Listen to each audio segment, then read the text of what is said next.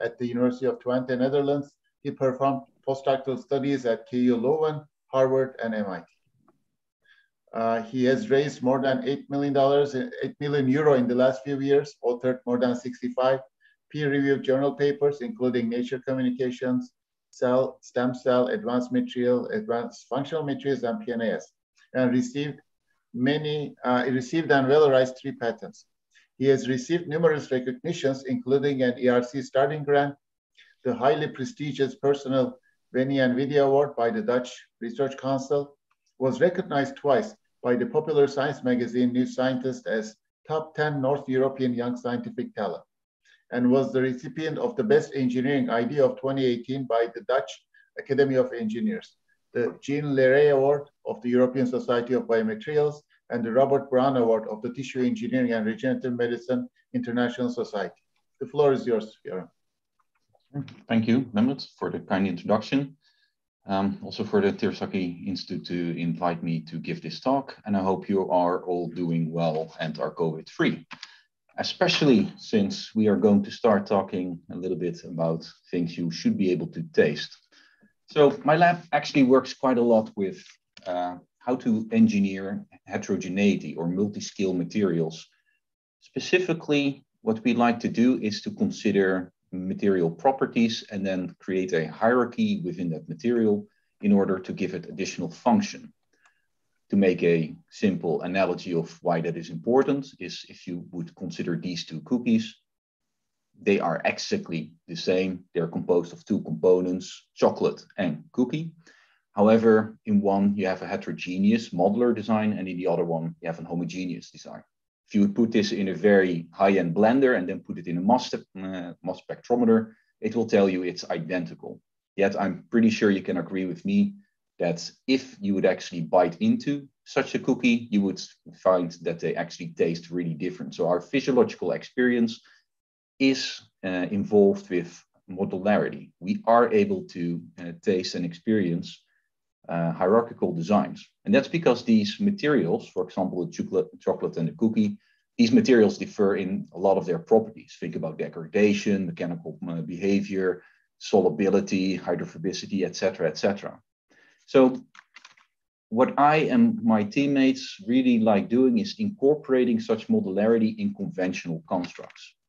Now, the reason why we like doing that is still the same as for such a cookie. If you would like to make a condiment such as, or you would like to take some flour, some egg, some salt or sugar, and some oil or butter, you make a homogeneous construct, you add your secret ingredients, and there you go.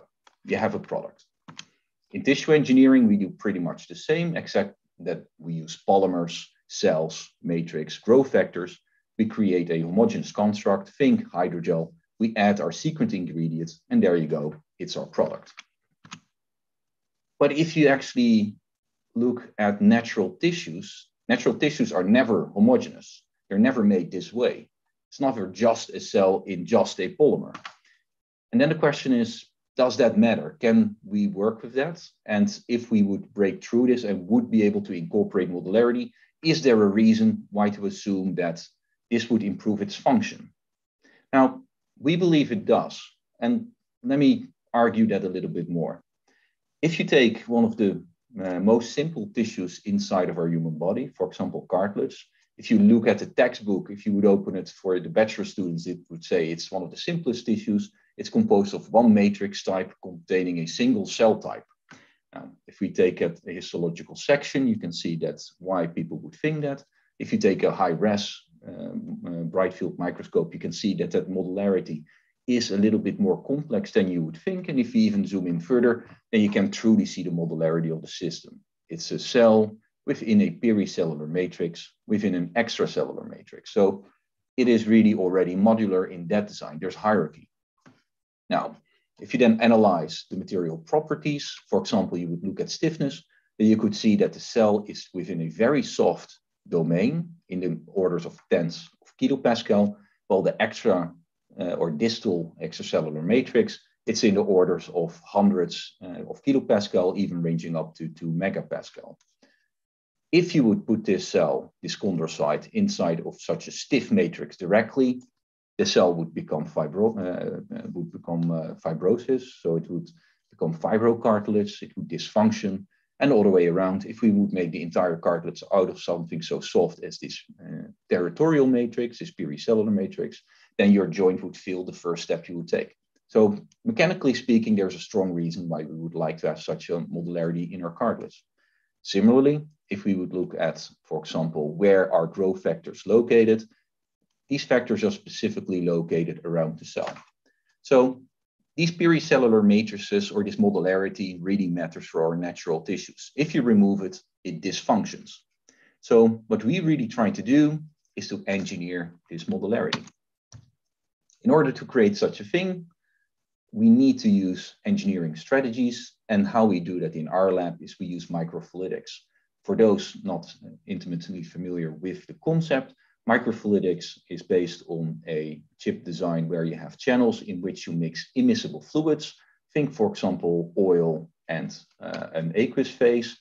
Basically, you're making a vinaigrette, only then you do it in a very controlled manner.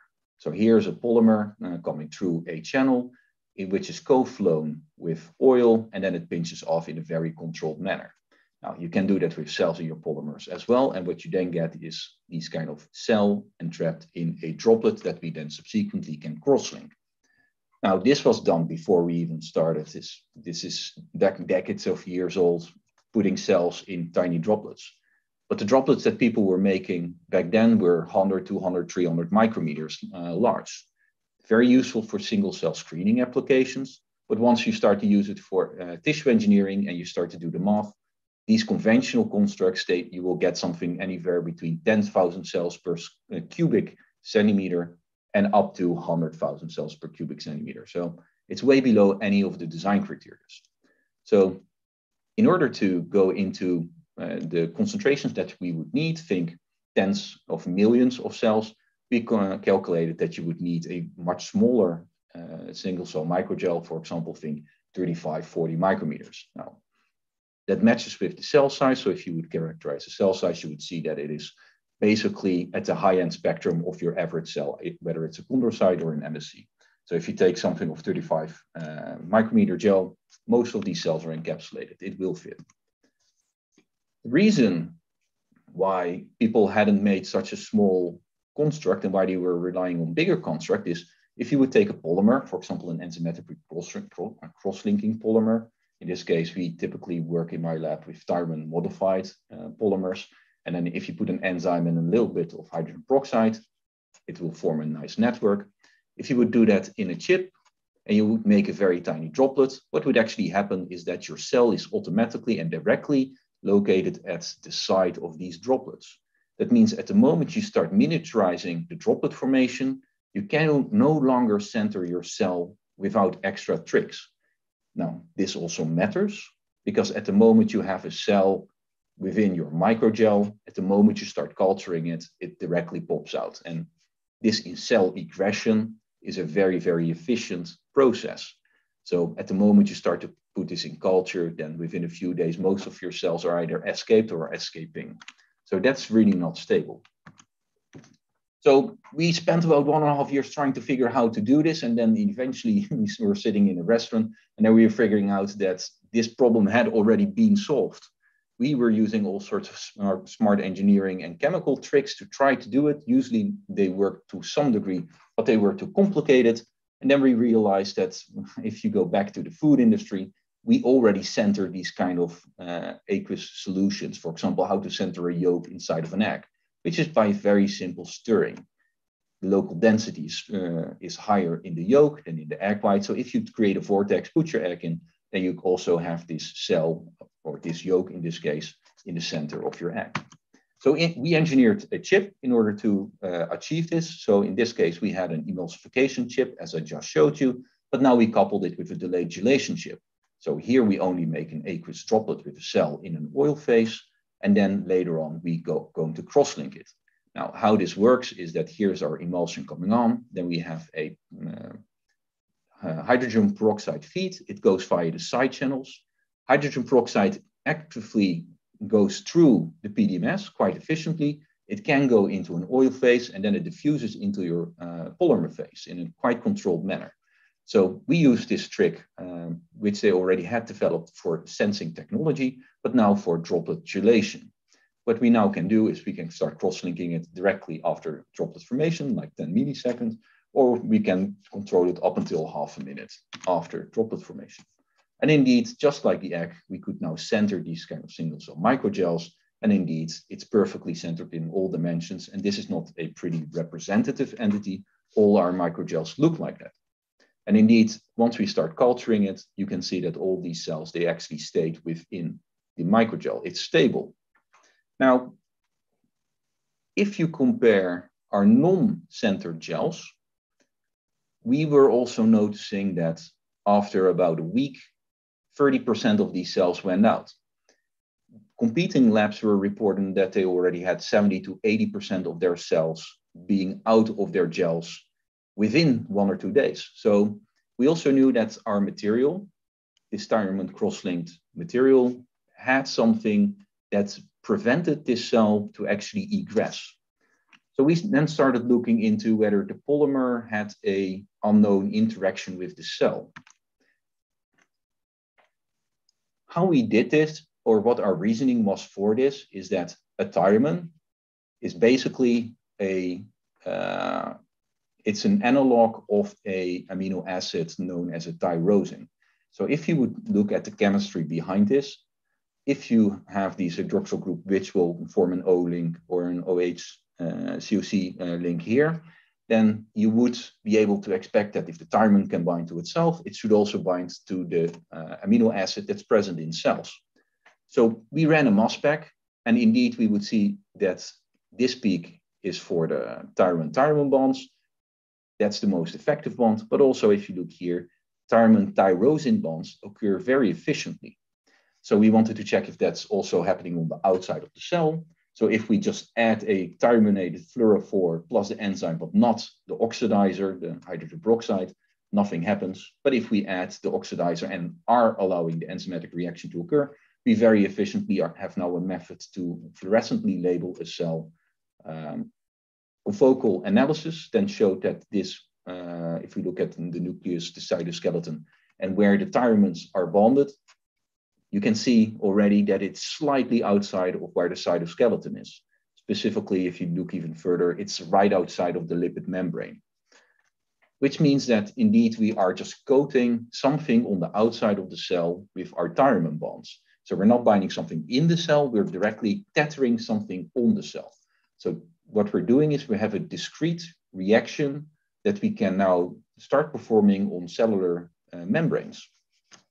To see if that also reacts, if we can have some visual evidence that there is a cell membrane interaction with the material, we co-developed a new method for embedding a cell in a plastic epoxy in order to do a focused ion beam cutting, so we can look with a high resolution SEM inside of such a microgel. So what you're looking here is about 5 micron of hydrogel with a cell with, for example, its nucleus. And what you can see is that these cell membranes, even though the cell is shrinking, it's really tethered to the polymer. And in fact, if you would zoom in further, you would see that it's really pooling really intensively and even trying to disrupt and break away pieces of that material. So this cell membrane is very tightly bound to the cell, which was quite surprising at the time.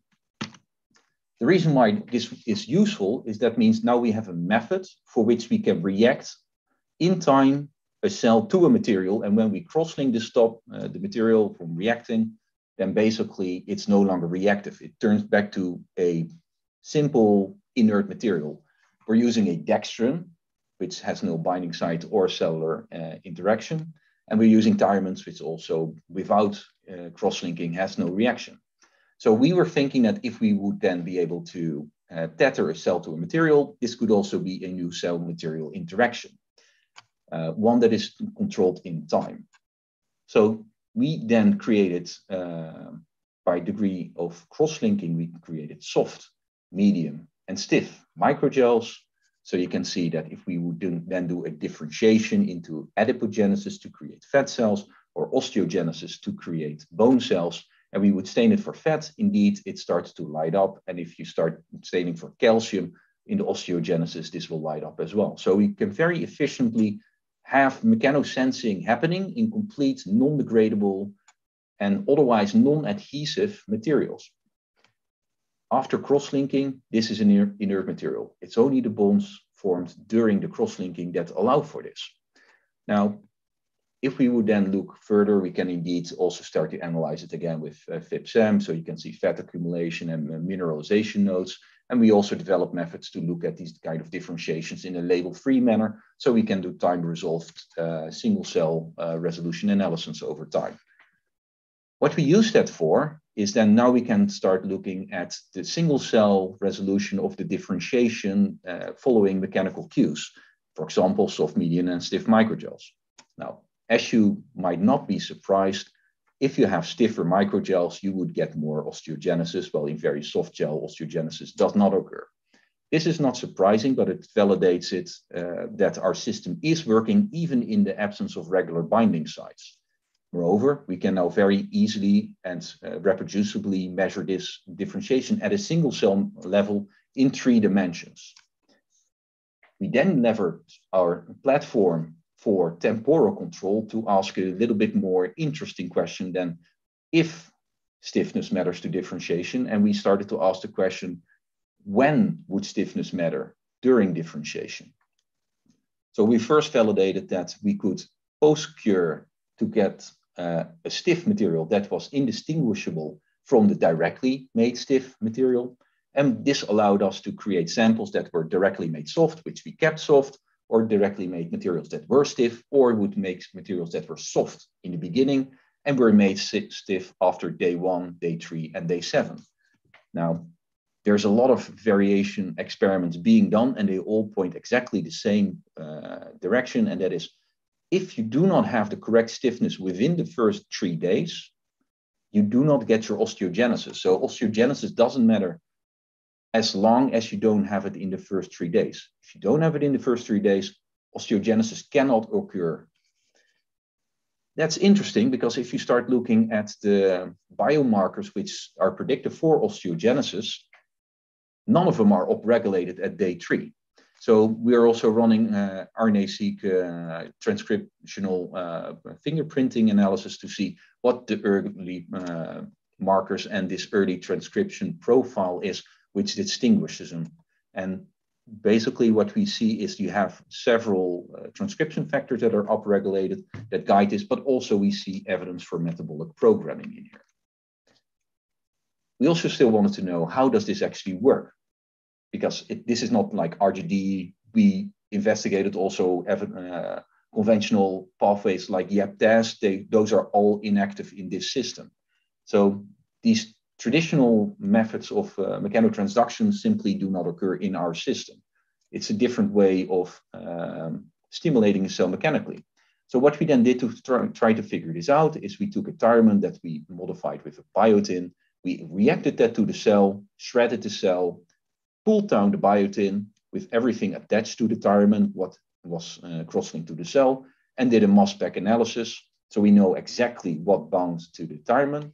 And then we overlapped it with a meta-adhesome that we created from several papers. And then we asked the question, which of the molecules able to create and signal mechanotransduction did we pull down? Now, mostly what we see is that we are doing an indirect bond with, for example, fibronectin and collagen. More specifically, we do this via alpha V beta 1 and alpha V 5 beta 1 via the bond with fibronectin. Now, that makes sense. Not only did we pull down an incredible amount of fibronectin, but fibronectin also has the highest amount of tyrosine residue within its molecular makeup. So that makes sense. If you then start to look at the axis over which it operates, then you can see that from this whole alpha V beta 1 network, we actually are able to have an 88% match, which means that 88% of all these proteins have been pulled out. So we're pretty sure that this method, which we call discrete on-cell cross-linking, docking, operates via alpha V beta 1. So this means the mechanical aspects we have now very interesting grasp on. But in the beginning of this talk, I already said that we also were interested in the chemical modification of these pericellular matrices. So for that, we started to develop a modification of this polymer. So again, you have a dextrom backbone with our thiamine modification. And in this case, what we added here is a biotin linker. Now, the reason why we chose for biotin is biotin can have a multivalent complexation with an avidin. Most of you will be very intimately familiar with this because this is also the basis for example, an ELISA assay. And the reason why that is that biotin avidin is one of the strongest known non-covalent bonds known to man. But what is less known is that there's a whole library of less specific, or no, highly specific, less affinity, less potent binders to the avidin. So for example, desdiabiotin binds to avidin with an order of magnitude less energy. So we reasoned that if we would first bind this complexation with a desdiabiotin, which we can modify with, for example, a scavenging antibody, in this case, it's a nanobody that captures growth factors, then basically we can use that to bind anything specifically, for example, the growth factor, in this case, a BMP7.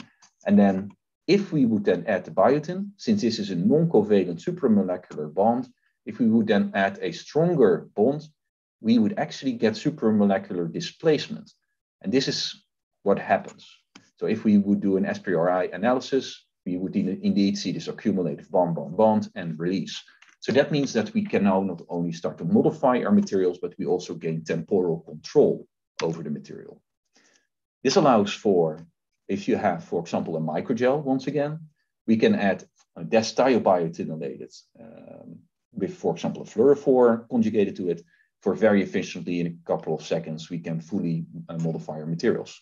If we then at some point would add a biotin with a red fluorophore, then we can fully displace or near fully displace the desdiabiotin with the green fluorophore with the red fluorophore. Now, in this case, we used only two biotin and biotin analogs, but there's a whole library of 17 different ones where you can do sequential steps. We use this to demonstrate the functionality. So for example, it's the polymer backbone with the biotin and the avidin. If you would have a cell in its presence, for example, it's encapsulated in the microgel, you would measure, and this is a reporter cell line sensitive for BMP7. In the absence of all of that, the signal is low, it's off.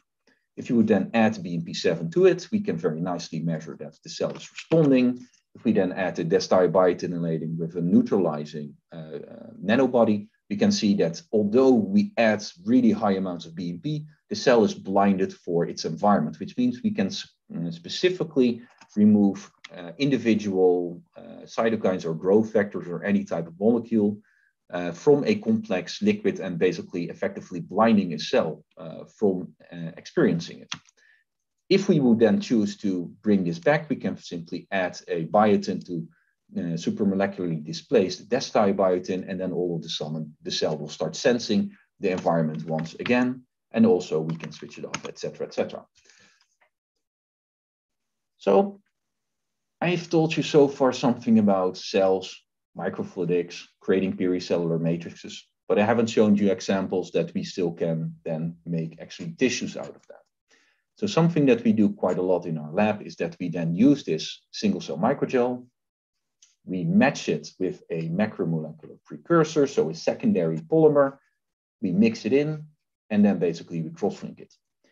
The interesting perspective here is that the full environment that is experienced by the cell is dictated by the primary polymer, while your additive manufacturing or your biofabrication is solely dependent or mostly solely dependent on your secondary polymer, which means that effectively using such a modular design for unbioing, we can now uncouple the micro and the macro environment.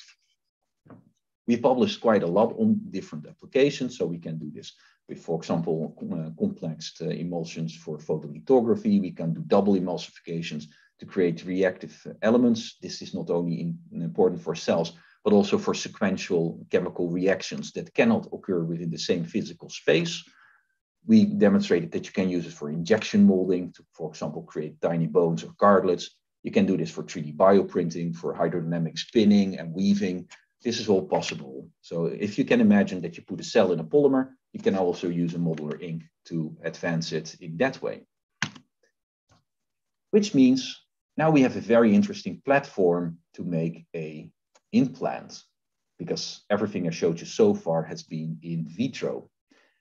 Always when we talk about this, we say, well, it's aimed for humans, we work with in vitro, and then we'll do animal testing. But in reality, this is the true skill that we work on. It's minuscule, it's tiny, and we also use typically small animals. It's very far away from human translation. So if we want to bring the technology that I just showed to a clinical status, we need to upskill our production. And in order to do so, we must overcome a very simple but challenging problem. And that is that if we implant anything relatively small, so up until the millimeter scale, we've done it, other groups have done it for decades as well, these implants can survive. They will vascularize and they will perform. But if you go for a human clinically sized implant, you would still have the same angiogenic or vasculogenic rate, but it cannot transverse the distance in order to reach all the way through. So you can't get full thickness vascularization, which means that the most of your implant will actually undergo nutrient limitation due to diffusion limits, and then will actually undergo necrosis, which will lead to total implant failure. So although we're very good at small implants, we're really bad at making big implants within the field. So this is something that we also wanted to address. So we developed a couple of these techniques. For example, a modular design where we take a hydrogel in which we reason that we can improve the diffusive properties of a material using modular designs. For example, we can create a tissue in which we create a very well diffusive element. The interesting difference with, for example, printed vessels is that this is absolutely monolithic. This is a solid piece, which, for example, for cartilage is very important. Now, what we then did is we did an embedded bioprinting strategy where we can then print these lines in. We can also do it as in singular, but we can also make connections so there's actually three-dimensional diffusion going on in there. And that is works, we can demonstrate here. So this is a material in which we've printed these lines, in this case of it's a PECDMA alginate bath, so the bulk is PECDMA alginate, and we printed fibrinogen in here. And then we cross-linked it with having the enzyme inside of the PECDMA alginate bath. Now, if we then soak it simply in a BSA Fit-C solution, you can directly see it really diffuses in super fast, and it really goes over that. So what we're constructing here is highways of diffusion, which means that through the fibrin, if you need to cross long distances, nutrients and soluble factors like growth factors, they can very easily go over these highways. And then the short distances towards the PEC alginate they can travel, but not along if they would not be vascularized. The second advantage of this modular design is that we can start emulating these natural properties that I introduced in the beginning of my presentation. For example, you can have this cell in pericellular matrix in the hard extracellular matrix for cartilage. Now we can have an abstract emulation of this. So we can have a soft gel in a strong gel that we can print. Now what we demonstrated here is that if you do so, you can have megapascal stiff gels, still having very large domains of very soft fibrin gels within. So that means if you put your cells in this fibrin, your cells will experience this as kilopascal soft, as do your chondrocytes in your native tissue. But if you would do at the tissue scale mechanical analysis, this is really megapascal stiff. So we have again uncoupled what is happening on the micro from what is happening on the macro scale.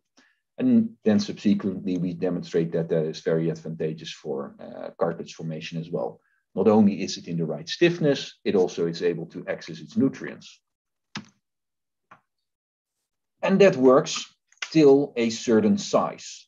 You can also imagine if you would like to upscale this further, diffusion and diffusion limits will only go as far as that limit will allow it.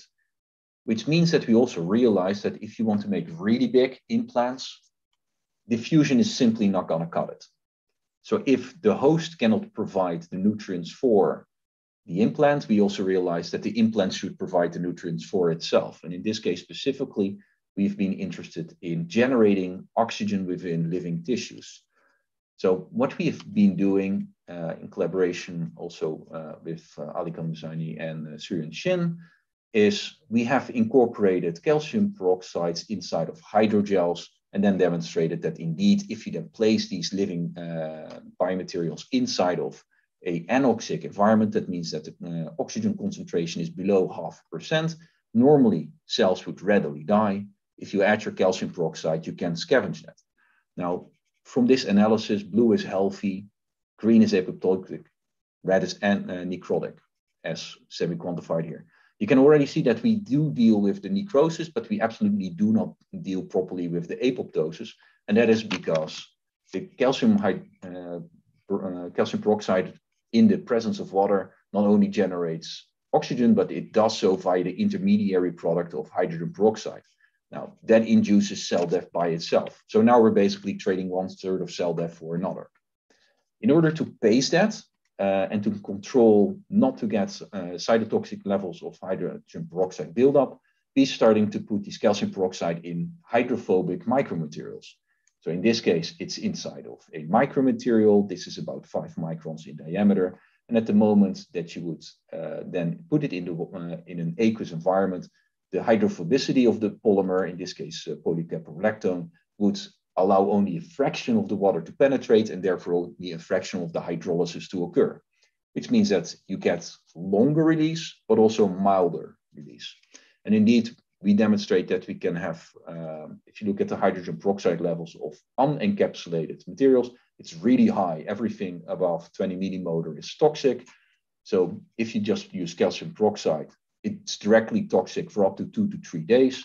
But if you do the encapsulation in these micromaterials, it's stable for at least 12 days below the toxic level. Indeed, if you then also still look at the oxygen generation, in the first 1 to 3 days, you can measure oxygen release, but then it stops. If you encapsulate it in the hydrophobic micromaterial, you can get easily release up until 12 days.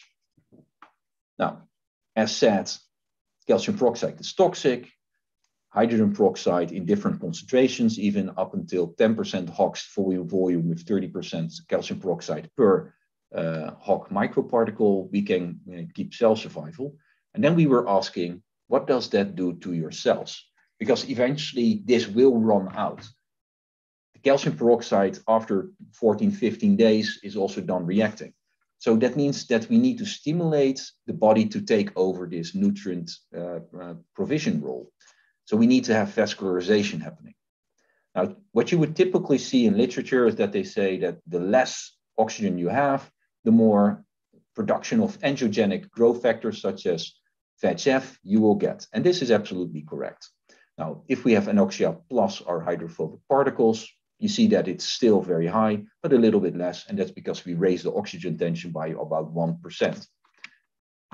What's very important is that normally the VEGF production is very stable, but not so in anoxia. Over time, it strongly decreases. And the reason why is anoxia will kill your cells, and it might not surprise you that a dead cell does not secrete high amounts of VEGF anymore. Interestingly, if you combine this with the hydrophobic oxygen generators, it doesn't actually go down, it goes up in time, which means that although we have a very severe hypoxia, there's enough oxygen to make sure that the cell doesn't die and still produces VEGF. And indeed, if we would then implant this, in this case, in a small animal model, we implanted a GelMA construct containing nothing, meaning it had HMSCs in there, but not the oxygen generating microparticles, or we did exactly the same, but with 2% volume of our hydrophobic oxygen generator microparticles, you can directly see the difference. This is basically a necrotic tissue. Well, if you explant this after a week, we see already very nice vascularization going through our implant. If you would then look with live dead staining, then basically this is our implant. It's pretty much gone, while the host tissue is pretty nice and alive. If you then look at the implant here, so this is the host tissue, this is the engineered tissue, you can directly see how many of these vessels start to grow in.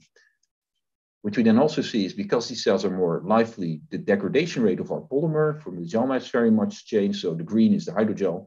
With 1% HOX, it's almost directly gone after 7 days. Or with 2%, it's completely gone.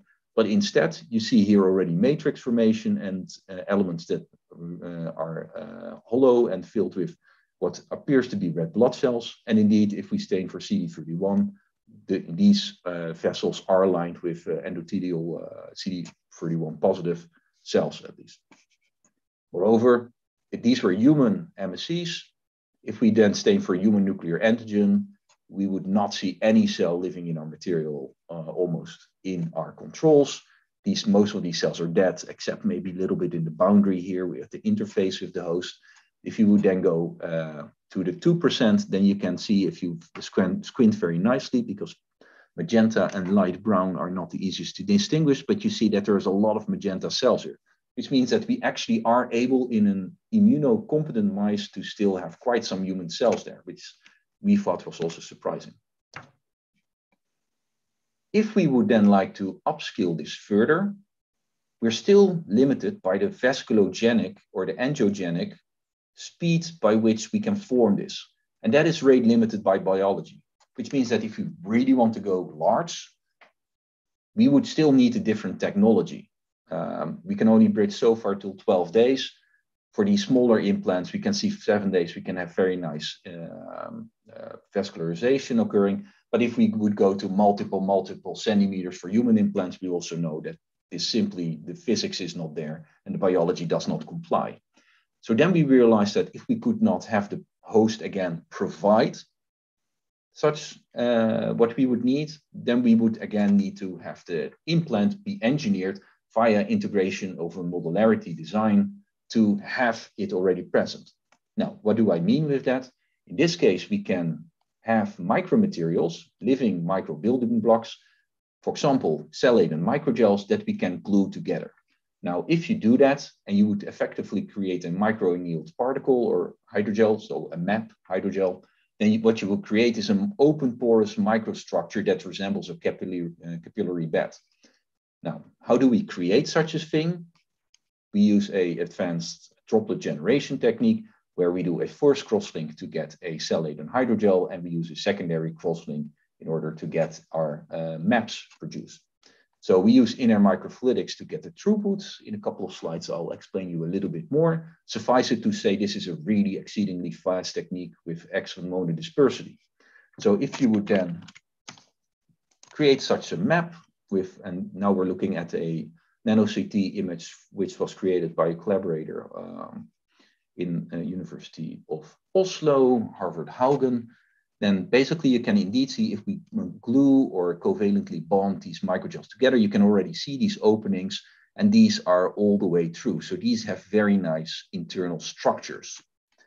And if you would then look with a, for example, confocal microscope at a section through here, and if we would perfuse it, and this is a few seconds after we start perfusing this element, every microgel around it is perfusible, which means that this really starts to resemble a capillary bed structure.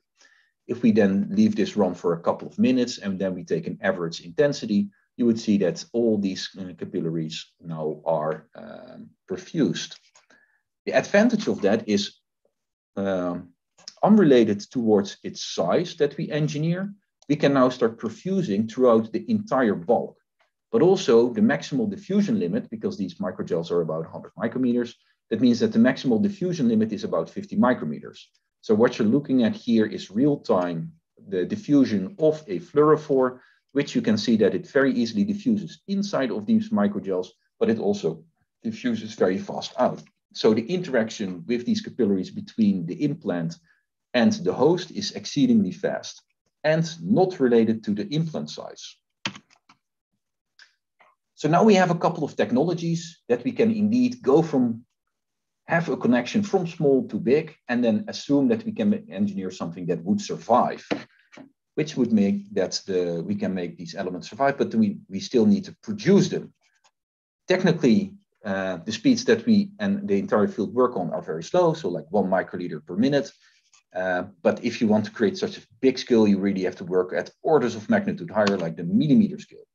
So a couple of different approaches we've taken. For example, we've used stereolithography to create 3 types of upscalable multi-nozzle production entities. For example, you can have a plug-and-play and predetermined array where you can connect many different units together, or you can stack them with a flow divider, or you can have a radial design where you have many different chips all together. Also, we can start using in-air microfluidics to produce the or increase the per nozzle throughput. So how does this work? In this case, we have a piezo-activated jet that collides on top of a constant stream. So in this case, you have your aqueous phase with cells in here that we collide with a polymer jet. Due to surface tension, and you get Maragoni-driven encapsulation. So you get a very nice encapsulation over here. And then we can solidify it, for example, using a third jet or inside of the second jet. In this case, we use the third jet to crosslink again. And the reason why is now we can make super thin capsules. We can also make solid entities, but we already published that before in our department. So now we focused on really nice 100 micrometer sized hollow capsule. So in this case, we produce about 100 times faster. So if you compare it to normal microfluidics for in here, which is not even off the y-axis. So this is like 0.001 and 0.1 of milliliter per minute, while we are at 6 milliliter per minute. So we can now produce with the same quality, but 100 times faster. Now, what did we use that for? We can, for example, not use just these beads for the engineering that I just discussed, that we use the building blocks to build something bigger. We also realized that we can build something inside of these hollow materials. So for example, we can put pluripotent stem cells like embryonic stem cells or iPSCs. In this case, an example of embryonic stem cells. And then basically we can have a restriction in here where you can get a self-assembly. And then we basically created luminogenic organoids. So basically, if you put your cells in here, you would see that first you get some proliferation and automatically you get a very nice controlled lumen. Now, we're still working on why that actually occurs, but it is exceedingly efficient and this cannot be generated using conventional structures. So if you would then look, it's not due to cell death, it's really a nice delineation. If you would look at the polarization of, for example, nucleus, you can see really nice polarization inside of the structure, and still these cells are completely pluripotent if you would, for example, stain for pluripotency markers. We then realized if we can create such a luminogenic construct, we can also start making a differentiation in towards actually a micro tissue. Since we have a cavity inside, why not go for a miniature heart? So a hollow material micro tissue with a micro cavity in there, like resembling a chamber. We used a genetically modified reporter cell line from the lab and in collaboration with Robert Garcia from University of Twente, where we can see here like early commitment toward the earlier cardiac lineage and towards the later cardiac lineage. And indeed, if you would then look at the alpha-actinin staining, we can very nicely now create miniature hearts within these micro materials. And indeed, these have very nice contractility, and we're also mapping how strong they can beat. For the last slide, and then I am done with the examples, what we are doing in the lab. We can not only generate these type of organoids, we can also protect them. So for example, for diabetes type 1, we can create organoids, and then if you would implant these back into patients, then since it's an autoimmune disease, we need to protect it. And so in this case, we do exactly the same as I showed you before, but now we are putting in immunoprotective material around it. So it's a hollow core with an organoid and then a immunoprotective shell around it. We did this by using an 8-arm pack. Again, with FIPSAM, we can demonstrate that this is indeed a hollow micromaterial. If you then use these kind of diffusion assays, we show that it's indeed immunoprotective. Antibodies cannot go in. If you then look at the function, we can indeed show that if you stimulate these kind of engineered isolates, we would be able to have at least performance for 28 days. They kept on performing quite nicely. So what you do is you give low sugar, low sugar, and then you measure the amount of insulin being produced, which is the primary function of these isolates. When we implanted this into mice, then we can indeed see if you would implant these engineered microconstructs without the coating, you would not get the rescue. So here we're looking at blood glucose level. We induce them to become diabetes. And if we implant a non-encapsulated cell implant, nothing happens. And that's because these cells are attacked by the immune system and die. But now if we include these kind of engineered isolates, then very nicely these cells become normal glycemic and stable. With that, I've explained you quite a lot about the efforts that we're doing on microfluidics and microgels. I've expanded some about our work on advanced bioinks and a little bit about the work we're doing on microorganoids. I've topicked at least some of the efforts that we're doing on metabolism sustaining materials and micromaterials. It's worth to note that we also do quite a lot of bioprinting and organs on chips and cellular nanocoatings in our lab. If you're interested in that, do contact me because it's not in this presentation to a significant degree. With that, I would like to thank all the funders and the people who actually do the work. I'm very fortunate to have an amazing team. From the data that you've seen today, most of the work has been generated by Tom Kamperman, who's currently a postdoc in my lab, as well as by Bas van Loo, Mike Schot, and several others. With that, I would like to thank you for your attention and give the word back to Mehmet. Thank you for the excellent presentation. I think it was super clear. Several questions came in. One of them is, what type of gel are you using? So we are using a host of different gels. In my lab is a little bit agnostic towards which type of gels we're using. We're using anything from hyaluronic acid to collagens to gelatins to chitosan to alginates to polyethylene glycols to you name it. We typically try to match it with the application that we have. One of the workhorse strategies that we have in the lab is the Tyroman chemistry because we know quite well how this works. And we have a very large toolbox that we can work with. But we also work with ionic cross-linking, with click-it chemistry, with photo-initiating systems. So it really truly depends on what material system we're working with. With application, we are desiring to determine which material system we work with. Thank you so much for this answer. Can you make these microgels bigger, like 4 times? Yeah, we can make them in any size. So the trick is to make them smaller. Making them big is easy. Making them small is hard. So if you would like to, for example, we have them 100. We have now typically 30, 35 micrometers. That's rather tricky. So not a lot of labs in the world can do that. If you want to have a single cell in, let's say, 100 or 150 micrometer gel, that's relatively straightforward because you don't have to get the perfect centering because the volume is big enough that the cell will be in there anyway. You can go up to the millimetric scale if you would desire so, but we never see a true reason to do that.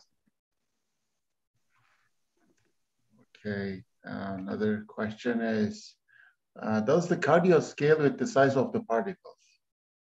So we can make them in different sizes. We can also evolve them over time. I haven't showed you that data yet. But basically, the ones that I showed you today is the diameter of the bead is about 200, 250 micrometers, which means that the organoids that you've been seeing, or the cardioids as we term them, they are about, let's say, 150, and then the later stages are 200. We can make them bigger, so we can go in the multiple hundreds of micrometers if we would like to do so. Smaller would probably be challenging because then you might not have sufficient amount of cells for the cell organization. Thank you. What is the polymer that you use in your capsule? It goes back to the first question. So yeah.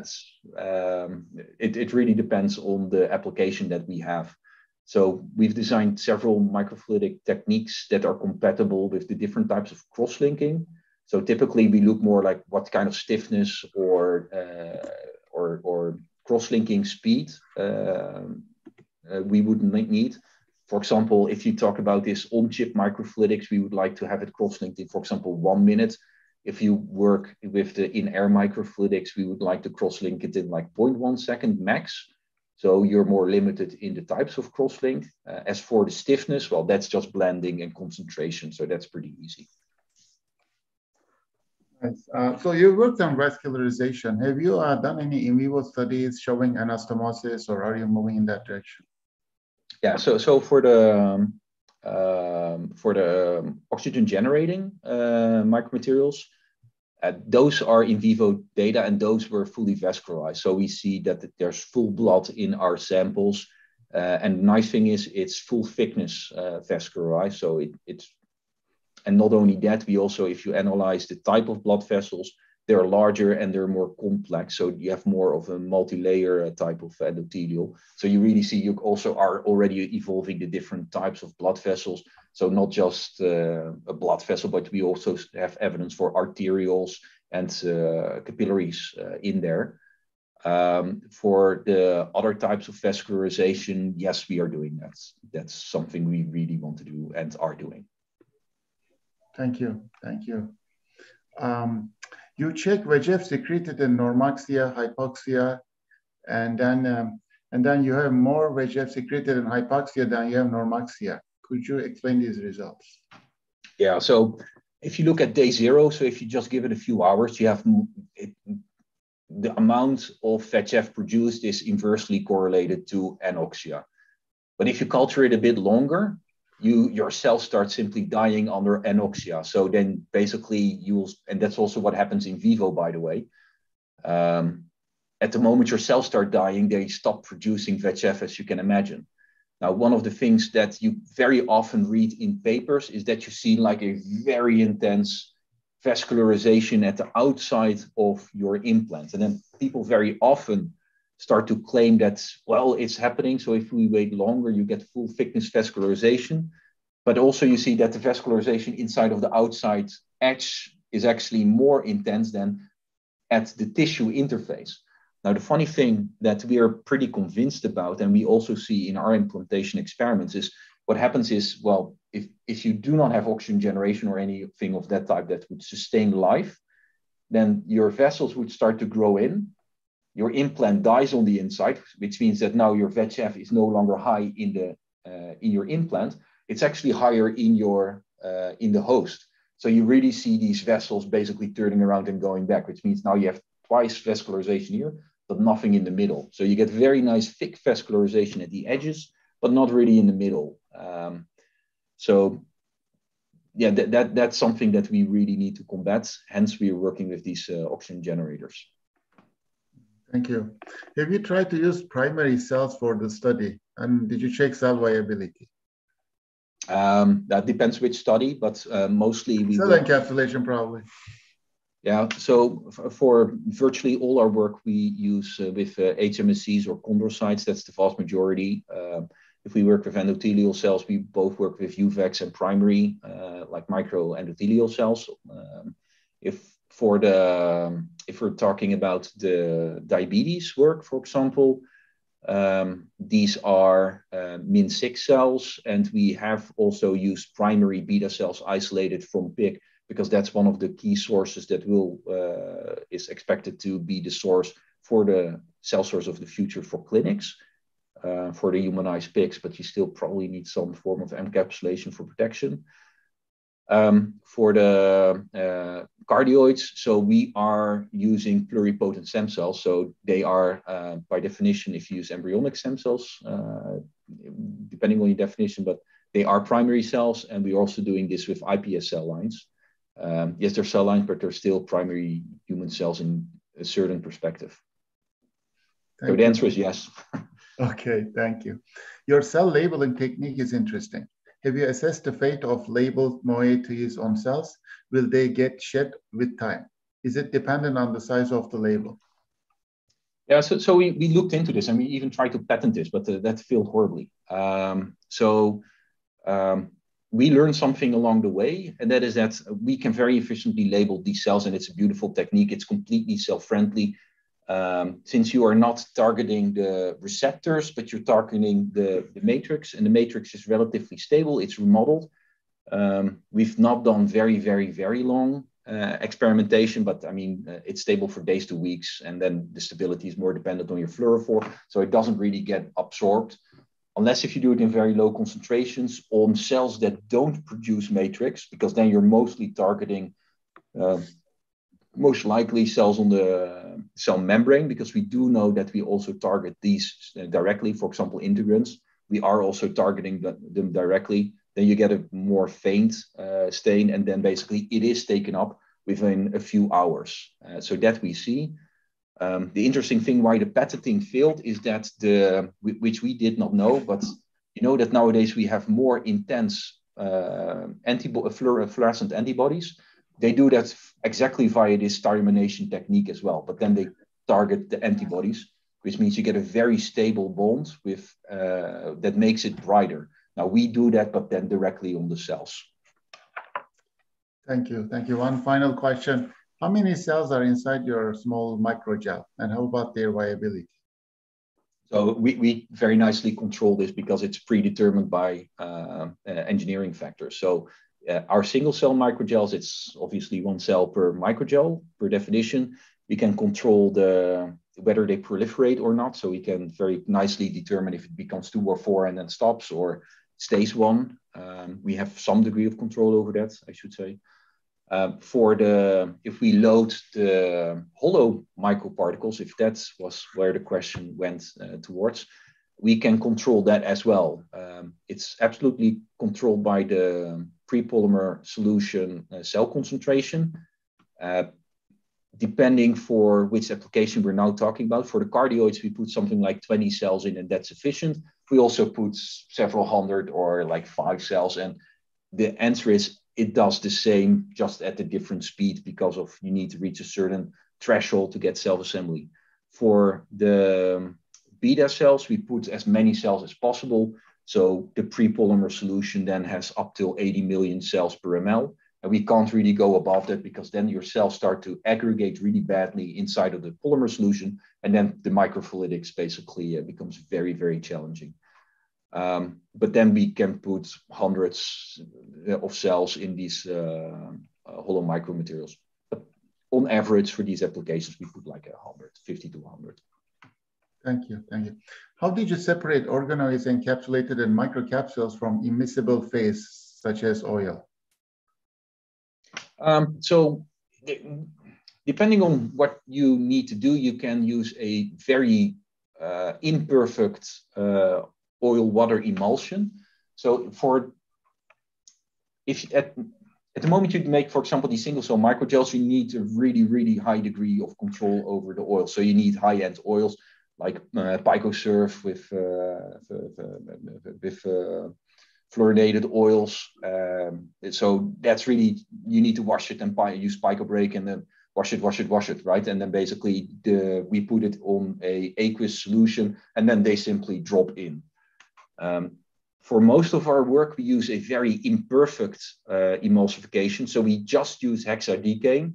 It's really not that stable, and we just mix it with water and we dilute it a couple of times, so you start losing your surfactant a little bit. And then what you see is that it automatically drops into the water phase. We've done some analysis on how dirty, oil contaminated these samples are. It's there, it's not that much. It is one of the reasons why we're doing the in-air microfluidics as well, because we have no oil phase there. The immiscible phase is air. So that's very easy to get rid of, because it just drops in water and it's gone. So if you want to start scaling this up, oil might become a problem.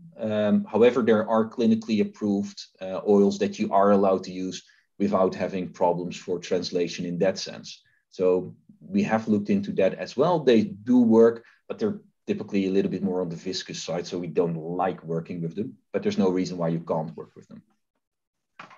Awesome. Well, thank you for the great talk. I appreciate your time. That's all I have. Jeroen. Hey, thanks, Mehmet. It was a pleasure.